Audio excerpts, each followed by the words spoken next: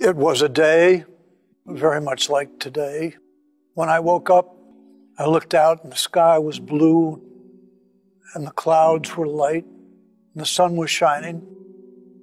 And I stopped on my way down to work. My office was on the 67th floor of World Trade Center 1 to have an unexpected coffee.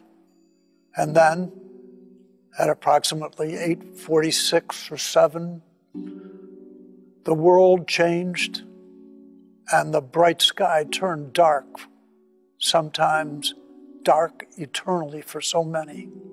I was whisked down towards my office by the police who informed me that the towers had been struck.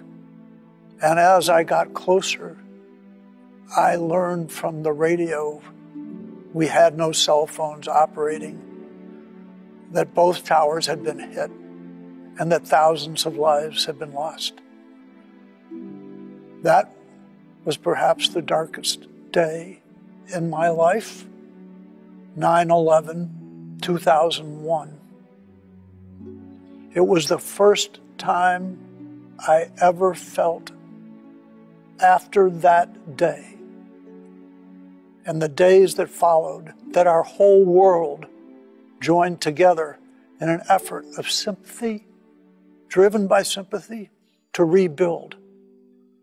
And a lesson I've learned, which I hope I've passed on to my children, the children who are listening, and to my grandchildren, that no matter what happens, if you survive the fall and move forward, you can rebuild and reach higher heights.